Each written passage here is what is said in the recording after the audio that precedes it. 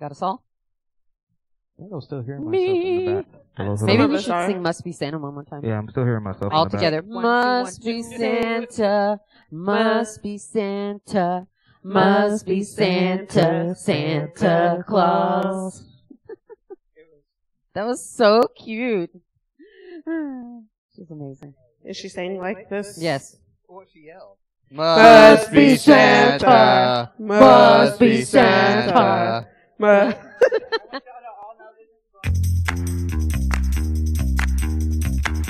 Coming to you from 125 Carver in Waco, Texas, it's the Riverside Weekly. We hope your time with us today is thought-provoking, spiritually challenging, and a life-changing experience.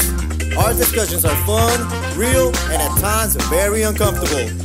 We highly encourage all of our guests and listeners to like and subscribe, and please ring the bell. Now, here are your hosts, Pastor Cello and Pastor Mia.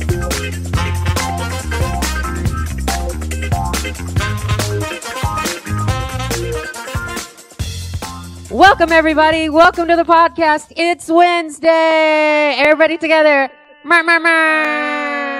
Only because we don't have a button yet. Huh? We're going to get a button, you guys. It's in the cart. Yes, it's in the cart. What's it called?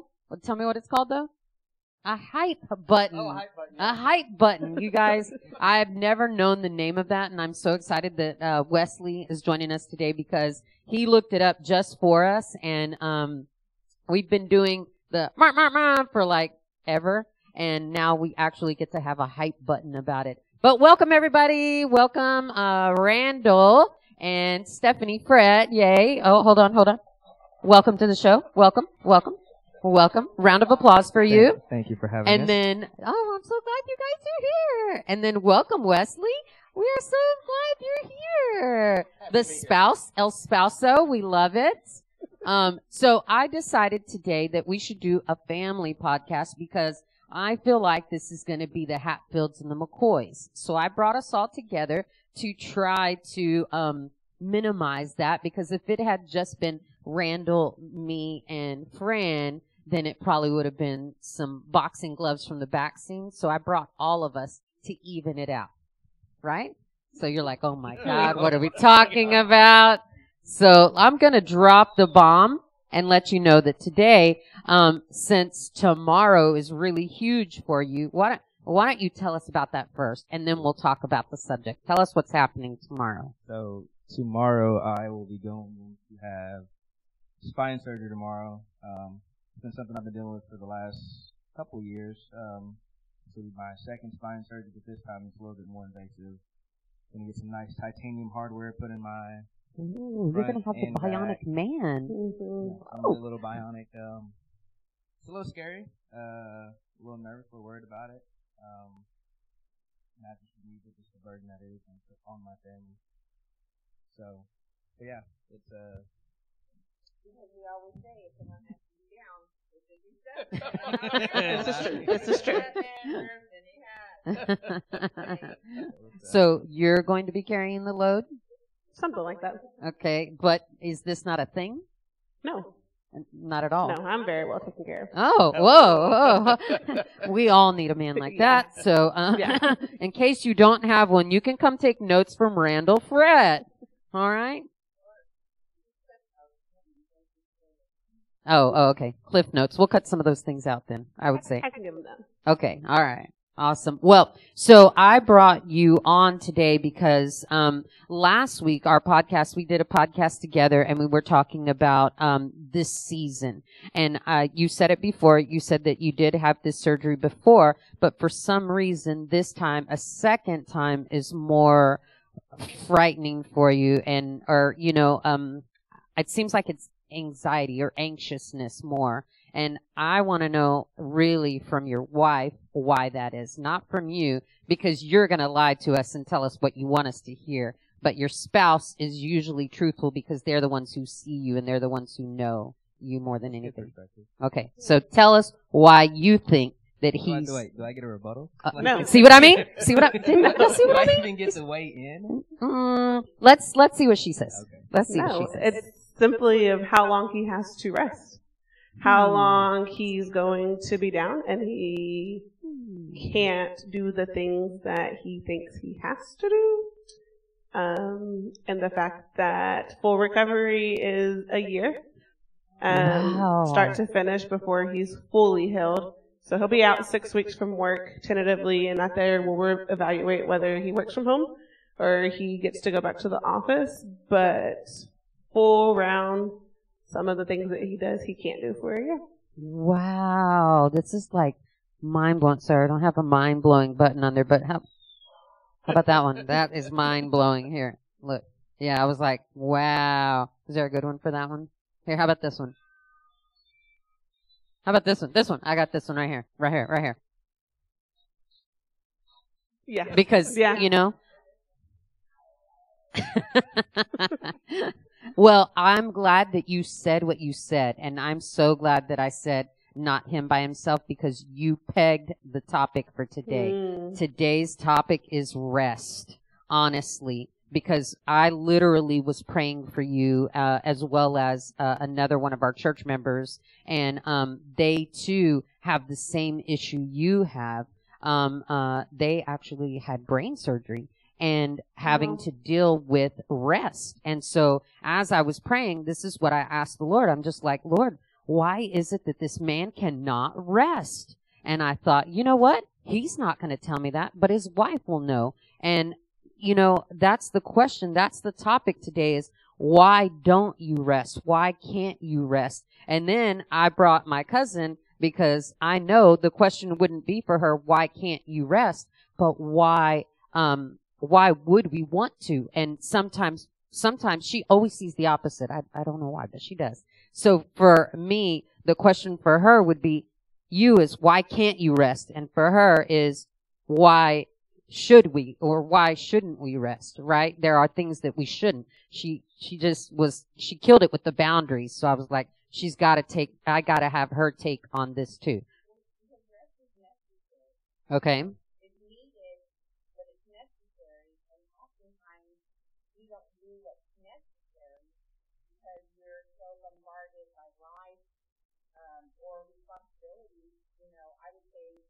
Half of it is that he doesn't know how to, but the other half is because he knows what always is coming upon him, that he doesn't have time to stop. He wants to be ahead as much as possible, so that, you know, given any downtime that he does have, he still doesn't take it as rest. He uses it to want to, you know, to be ahead of it, because he never knows what's going to come out and how long he's going to have to be ahead. Okay. Now you get to rebuttal. Now you're rebuttal. I mean, honestly, that is true. I mean, I mean, for me, example, so, you know, I've known about the surgery for the last, 2 months. And so we've been working to get to that point. And, work has a lot on my plate, and I'm focusing on a lot, and I'm really going above and beyond and knocking out a ton of tasks, a ton of stuff. I mean, not just at work, just at home, just to have that peace of mind whenever I'm not able to do it, that I know it's accomplished, I know it's done. That way my wife didn't have to worry about, the house being torn apart or she can't find something. And so it's just really just trying to stay ahead of the curve, trying to stay ahead of the game, and making sure that not only just, I put myself last anytime, and it doesn't matter. I make sure everybody else is taken care of, and then I'll worry about me. So ensuring that, she has the things that she needs in order to function whenever I can't do it. Because, it's simplest things is like not being able to pick up my kids, not being able to help them, get dressed in the morning, get out of bed to, I'll be able to get out of bed, but it's going to be a struggle for the first couple of weeks. So it's a big challenge, and, she's been getting on to me a lot lately. It's just like, let the kids walk, stop picking them up, stop doing the things that you're doing. But it's also hard because laying on the floor in their bedroom to put them to bed. Yeah. And, and it's those moments when Eloise walks in the room and, she says, Daddy, can you just come lay with me? Because I know in a few weeks I won't be able to do that. And it's tough and it's hard. And, it's a struggle because seeing my kids see me struggle is hard on me, because I don't want to be that man for them. I want to be the person that is always going to be there, always willing to jump to do whatever they need to do. And it's hard just being down. Which is why it's necessary for you to stop, to rest, to fully heal, because this is just a season, and you'll be able to do those things if you adhere to doctor's orders. You know, it's only temporary.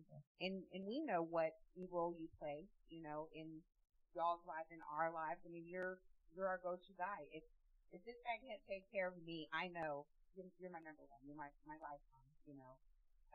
You're so resourceful, being that I'm your mother-in-law. I'm not on pause, and I know that, you know.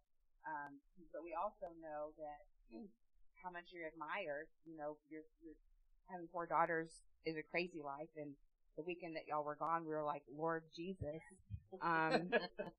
is it Sunday night at 7:00 yet? Because and it was only Sunday at 7 a.m. Yeah, the strong-willed 4-year-old, you know, who's the boss of everybody. You know, we know that, you know, she's active in all the things she does because of you. You know, she doesn't sit idle. She doesn't like naps, you know. I got to see what's going on. I got to know who that is. FOMO. Well, she gets it from her dad. Yeah, she gets that from me. But also, before you had all these responsibilities that you have, you know, you're single, young, whatever it may be, were you just sit there and watch TV or read a book kind of guy? I mean, before me and Steph got together, like literally when I had just gotten off a flight, whenever we were in Sam's, and we just like literally had a conversation, and I wasn't even supposed to be in Texas, and it just happened to, you know, hey, I'm just gonna fly back to see family to do that. I mean, my life was always on the road, always traveling, always gone, and that's how I've always been. If I need to do something, like I'm out the door 5, 6 o'clock in the morning getting it done, and that's always been me. But you're 5 or 6 o'clock in the morning. That's fine if you're an early riser, but then you're also 9, 10 o'clock at night. Mm-hmm. Those are long days that wear you down, you know. But also on the other side too, where rest is necessary, you can also become idle though and get stuck in that. You know, either you're moving or you're not moving, you know, and so you do have to find a balance. I am one of those people that I'm going to go to sleep right now, close my eyes, and within 2 minutes, you're not going to get a response from me unless you try to wake me up, and I'm not ready to. Well, I mean, not ready. Come 8 o'clock at night, you know, I can sit there on the couch and watch 2-3 hours of The Office, no problem. But if the sun's up, I want to be doing that. You know, cleaning the this. sun's awake, so I need to be awake. Exactly. And it's not because I have this, I feel like I have to get this accomplished or I have to do that. I just like to stay busy. I'm not going to read a book. That's just not going to happen. But I'm right there with you. Yeah. But I mean, if it's outside working on the chicken coop, you know, in the garden, whatever it may be, I want to be active. Even my wife always tells me, you know, when I'm going to the Dollar Tree or I'm going to Kohl's to walk around for 3 hours and buy one thing, you don't have to come with me. But I'm not just going to stay at home watching TV. I'd rather be out doing something. And so that's not necessarily a bad thing, especially if that's who you are, and that's who you are. So I know that you're going to struggle. Right. See, and that's going to be for me, that's going to be the biggest struggle. I mean, not working, I'm okay with that, you know, but not having the ability to, I mean, I'm not okay not working, but I understand that, you know, I've done everything. I mean, at the end of the day, I've done everything that I can to help and support my team, and if they just can't figure it out, then it'll be there when I get back. But at the end of the day, it doesn't matter. No, I'm not okay not working. It's just, I like to be productive. And then being told that he has to absolutely not work and not have contact with those people because of paperwork and things like that. It hit him hard. He was like, they called me in the office today, and I'm like, yeah, because you can't answer that phone call and just. Everyone knows. Yeah. You are a lot of Boundaries. Yes. You're a lot of people's go-to guys. Yeah. And that's not a bad thing. But I would say that it could be possible that the reason why it didn't work the first time is because you didn't hear the doctor's description note. and fully healed, that we are revisiting it a second time, and not that there's anything wrong with that, because now, you know, we know, you know, we know what it takes to. This is why it's taking a whole week off of work and not going back. Obviously, we can't use the work side of it, but it's going to take the village, to help, you know, fulfill the duties that he has, and maybe, you know, some things are like, too bad, I ain't the daddy, so I ain't gonna do that for you. They're gonna hear no a little bit more. Okay, Macy. There again, you know, goes back to the boundaries. So, in case you hadn't noticed, this was an intervention more than it was about rest, obviously. No, not seriously. An addict to work. Yeah, but I know how to sleep. No, really, you don't. You really don't. And I say that not because I know you like that, but because I am you. Yeah. I was a workaholic for many years and didn't get to see my kids grow up. Oof, don't cry, Mia. But I didn't get to see my kids grow up because I went to work at 6 a.m. and I didn't get off till 11 p.m. Why? Because I felt like I needed to do that to support my family while my husband was going through school. And I was like, well, he can get the kids when he gets out of school and he can take care of them. He can feed them. He was a great dad, right? So I felt like my job and my number one job was to provide for the family. And if that took me all day to keep us ahead, then that's what I was going to do, right? But at the same time, we forget that, we're not machines. Yeah, you're going to be titanium. Yeah, you get to be the bionic man. Boo-hoo. I want to be the bionic man. But I'm not hating. I'm not. Because my son is bionic as well, too. He now has a titanium femur to hold him together, right? And he's got a metal plate in his hand and a metal plate in his something else. You know, he's got all these pieces. And I'm like, well, I want to be the bionic man. But look what happened for him to get there. And that's what's going to happen to you if you don't rest. And the question, you know, this is what made me think about that altogether is, you know, we're going and going and going and going and going and going and going and going and going. And we're just like a machine. We're going to wear down. The parts are going to wear down. And do we want them to wear down ahead of time? Or do we want them to last forever? And that's the thing. Yeah. Well, I think that throughout this process, you know, as much as you're going to hate it, you'll also realize how nice it is just to take some time off. I know you bought the Xbox to be able to, you know, fill your time with that. You'll have to do all the side missions because otherwise you'll beat it real quick. Oh, yeah, for sure. But, you know, I think that it will actually give you an opportunity to realize, you know, I can take a step back. Now, that's something you do a good job of because you are. When I say take a step back, knowing your limit. As far as, I mean, Randall's not a workaholic. He works a lot, but he's also been a coach, you know, for the girls in softball. He goes to every dance thing they have. He's at every family event that we have going on. So, you know, that's something that he's done a real good job of, is that work-life balance of being at everything. And, you know, when I spent my 20 years in retail, I missed everything. You know, unless it happened to be on a day off, or I just happened to open that morning, I wasn't there. Now I have a job that I can do, but that's, you know, he works a lot, but he doesn't miss. So that's something I definitely commend him. I appreciate that. I mean, sometimes I don't feel that. I mean, not that I miss things. I mean, I try to be there as much as possible for my kids, but you know, where my time gets sacrificed is a time where, you know, I could be in bed at night resting. Because, you know, sometimes I do have to, you know, get up at, you know, 1, 2 o'clock in the morning, go to work, or I'm working till 2, 3 o'clock in the morning sometimes, you know. It's few and far between these days, but, you know, I think for me, where my life really started to shift was when I was working in Temple. You know, I loved the job, but I hated the hours. And it was always, the drive sucked. And, you know, sometimes, I mean, I had to be at the office at 7 o'clock, so I mean, I had to be out of the house by 6. And sometimes I wouldn't get home till 7, 8 o'clock at night. And, you know, and it was terrible. And not seeing the family, not seeing the kids. And, you know, we had struggled for, you know, a while trying to have a kid.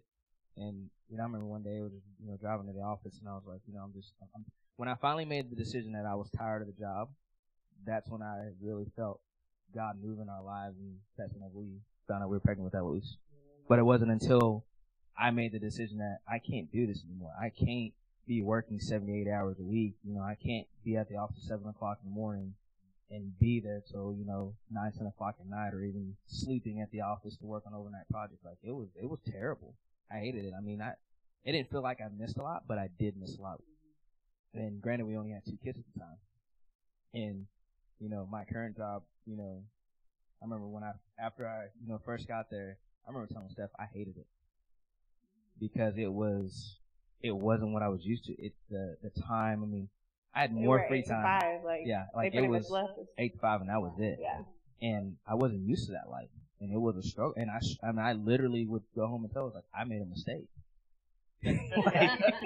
He's like, I have to spend more time with my family. What is this? What is this thing called life? I don't know about it. What?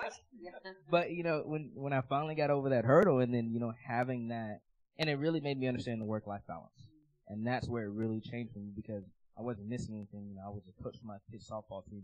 Both my daughters were doing dance, and then we had Eloise, and she was a terror from the time she was 2 months old, but having that work-life balance, and I know for me it's going to be a struggle for these next couple weeks. It really is.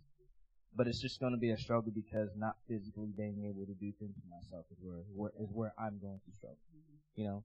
I'm okay with not being at work and, having that time to sit in my, bed, play my Xbox and all that, but, like, I can only do that for so long. Yeah. Like, I'm the person like... I'll make sure to buy you some puzzles. Yeah. I may do it, I may not. You can ask her, like... You can pick them up and take them on a drive. Yeah. Like, I mean, that's my thing. Like, on the weekends, Eloise is up just as early as me. And same as Olivia. Like, we'll leave the house, me and both of them, and, like, we'll be gone for hours. I'll wake up, hey, where y'all at? Yeah, I mean, like, we'll go do our errands, we'll go grocery store, like, we'll go Home Depot. Like, we will get everything done on the weekends where everybody else is still in bed. Yeah. And by the time 12 o'clock hits, like, we've accomplished everything, and that's just us. Yeah.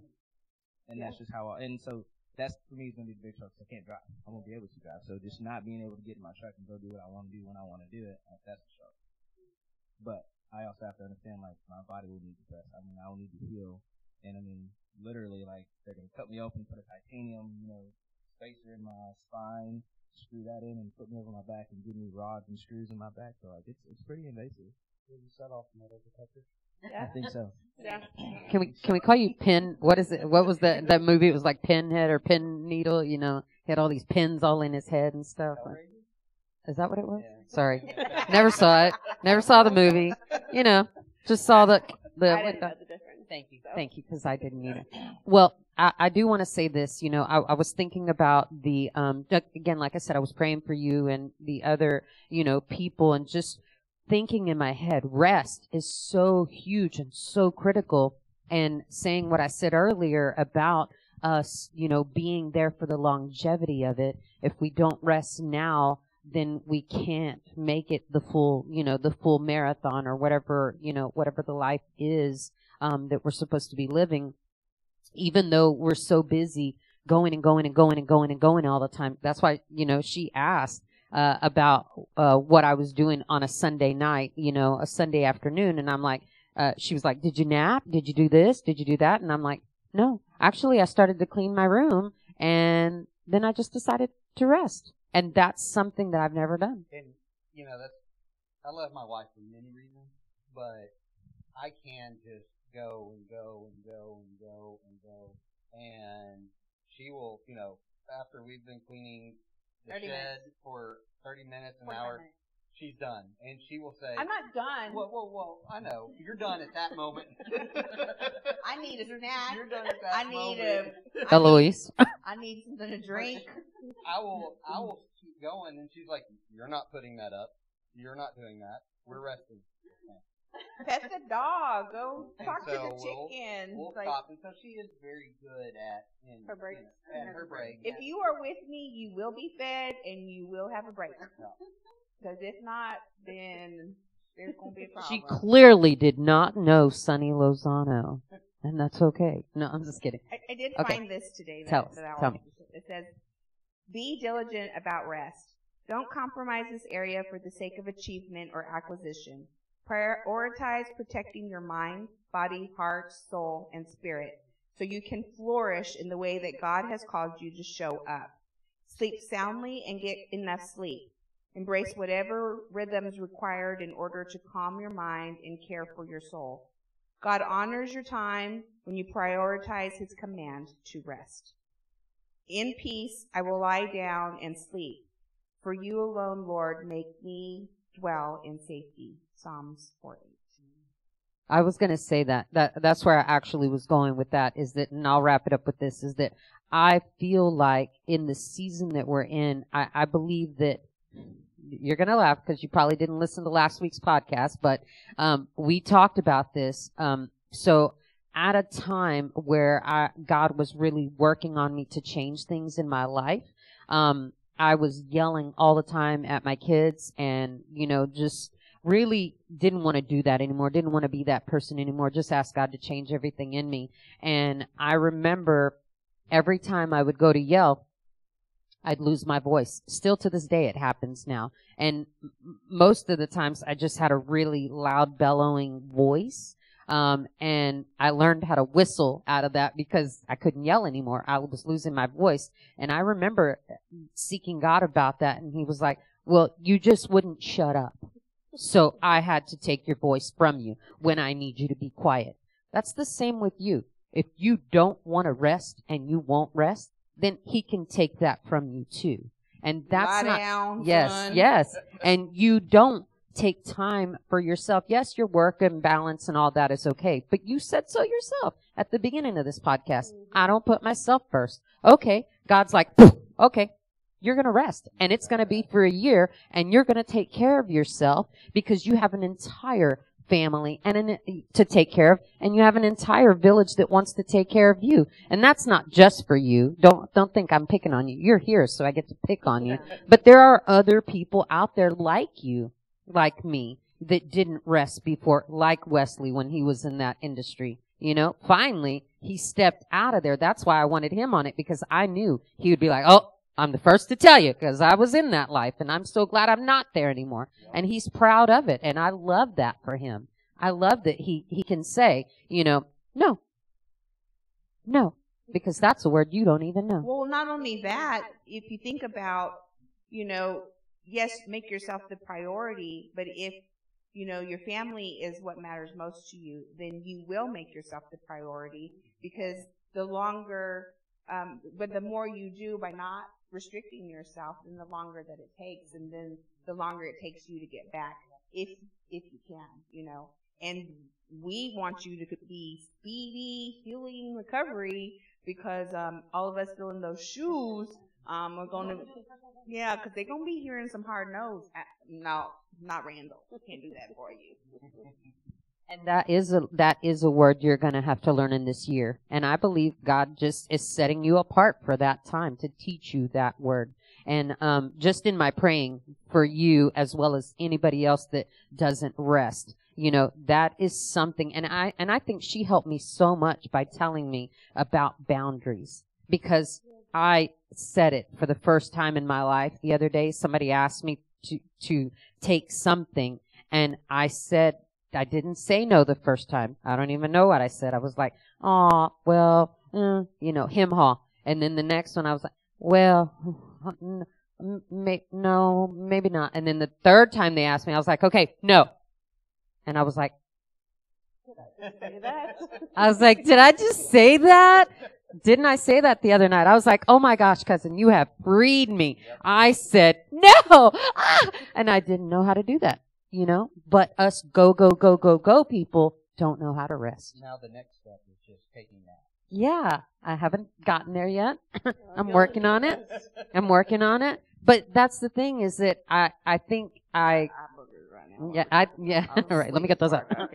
But I think I'm learning just like you. So it's not just a season you're going through. It's a season that quite a few people are going through. It's just that, you have to take the time and do it. And I will. Necessary. Necessary. I love that. That's her new word. Necessary. Boundaries are necessary. Rest is necessary. Yeah, honestly. And I think we're just gonna learn in this season, everybody together, is not just those, but I think there's other things that we're learning to do that we've never done before. And I think, in your rest time and in everyone else's rest time, I think that's when we take the time and we listen to God, because we never had the time to sit down and listen. It's what I said in the New Year's, on New Year's Day when I was preaching. I said, God is saying for us to be vigilant, but in the silence. I was talking about a record and a break, and in that break is a silence. And in that silence is where we can hear God move. And that's really what's going to happen to you. I believe that there's something big coming for you, and you're having to rest to be ready for that. And I don't know what that is, but that's just what I believe. I mean, I don't know what it is for me either, but I would say when I first started down this journey, I was not excited about it. It had me worried. I was stressed. But now I'm comfortable and I feel good with where I'm at and where I'm going. And I feel like I know I'm not prepared enough for it, but at the end of the day, what's going to come is going to come, and let's just take it in stride. And I'm excited for the time that I'm going to be able to have just to sit down, not do anything, not have to worry about anything, and just, little worries here and there, but nothing really nothing, not stressing about anything. Because at the end of the day, my recovery is going to have to be number one, and I know that I've got plenty of support, I've got plenty of family that's going to be able to be there and help fill in the gap. So that for me, that was never the worry. It was never the worry. For me, it's just, what is the surgery going to do to me, and how that length of time is going to put me down, or how long that's going to recur. I'm trying to ski in December. I'm trying to go skiing. But if I can't, then I can't. It is what it is. I will say two things. One thing, you can never be prepared, fully prepared.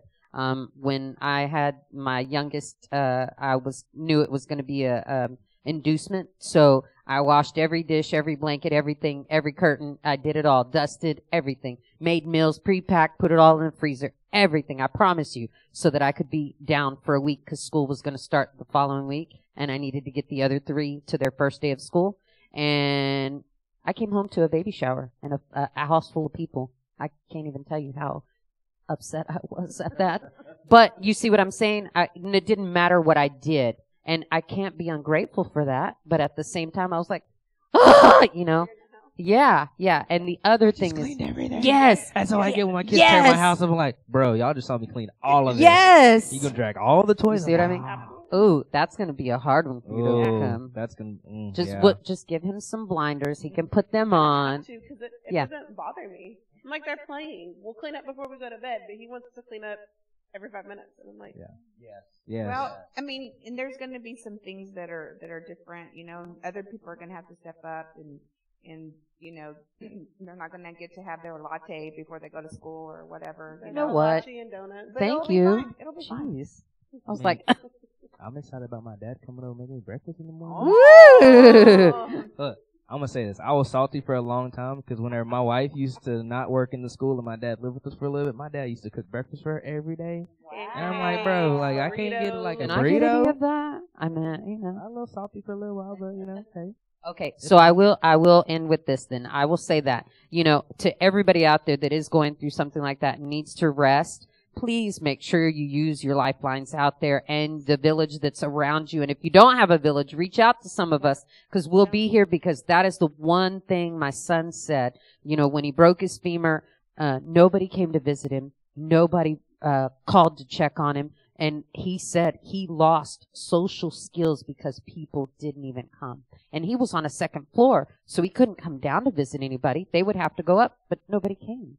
And that's sad, that we were there, but we live with him, so that wasn't like you came literally to see me. You know what I mean? So I would say that if you are having to go through that, or somebody that having to go through that, please check on them. And I say this all the time, it does take a village. It does need to, and a phone I'm gonna call. have to go play video games 3 times a week. Yes. Oh, Yeah. okay. Okay. He's just letting you know ahead of time. For Randall. Yeah. For Randall. Bring a For Randall. controller. Yeah, I can just that ring. So. All right. Anybody have anything else to say? No. All right. So I'm glad that you survived the intervention. No, I'm just teasing. We just wanted to talk about rest, and I thought, what a perfect way to bring all of you, because they see the outside of it. She sees the inside of it, and we knew that you were going to want a rebuttal. So anyway, thank you guys for joining us. We hope that you get some rest. If you're going through this season of boundaries, what did you say? Boundaries and rest, whatever those two things look like for you, then you need to take the time to do that, because God is really trying to speak to us in these moments and in these seasons that we go through, whether they're dry, whether they're the wilderness, whether they're rest, whether they're boundaries, whatever it is. You need to take the time to listen in the silence, because he's really trying to speak to us. All right? Well, we'll be praying for you, and everybody else out there, be praying for him after you get this podcast today. You're going to say something? Yeah? No. Oh, okay. She's got a lot to say, y'all. She actually said if you're looking to help, like, feed them. Oh, yeah. That she doesn't want anything that has to be baked to put in the oven, because that's not what she does. Eloise likes Chick-fil-A. The girls like to have their caramel macchiatos. I mean, I'm just being kolaches real. and dough. Those are kolaches. Those are and things that he does for them. Nobody's so. going to feed my kids because they're bougie. That's their love language. Listen. Look, okay. We're very well taken care of. It is my Very fault. well taken care of. I love that. We literally were home the other day, and Eloise wanted Chick-fil-A, so of course I drove all the way back. Oh my goodness. Dad, what's she gonna do? Y'all, let me just say this. Macy was watching a movie with me. She loves to watch my laptop because we don't have TVs in our room. And so I had my laptop open. She got all prepared and she said, Grandma, I want a snack. And I was like, oh, okay. Well, I have this right here. Granola. I want bananas. And I said, Macy, I don't think we have bananas. Well, go get me some. I was like, what? Excuse me? And I looked at my husband. I said, did you hear her say that? He said, you have her that way. I was like, ugh. So, totally get you. Totally understand. So, all right. Thank you guys. We'll see you next week. We'll keep you updated on Randall. And if you think about him tomorrow, please pray for him tomorrow. What time is the surgery? Starts at 7 o'clock. All right. We'll be praying for him. And you can text. And for us, too, that have to pick up his weight. Yeah. Because it's going to take the whole village. So if you're available, you can dial. No, I'm just teasing. But anyway, thank you guys for joining us. And thank you guys for coming on and not being afraid to answer any questions that we have. You're welcome. You're welcome. We'll be there for you, honestly. And thank you guys. Thank you, Wesley, for joining us today. We loved it. And thanks, cousin, for coming back. All right. We'll see you next week. Peace out. Thank you for listening to the Riverside Weekly. Download the Riverside Waco app to stay connected and follow us on all social media sites at the Riverside Waco. This podcast is made possible by the givers of Riverside Community Church. Production and engineering provided by Capital G and RTV in Waco, Texas.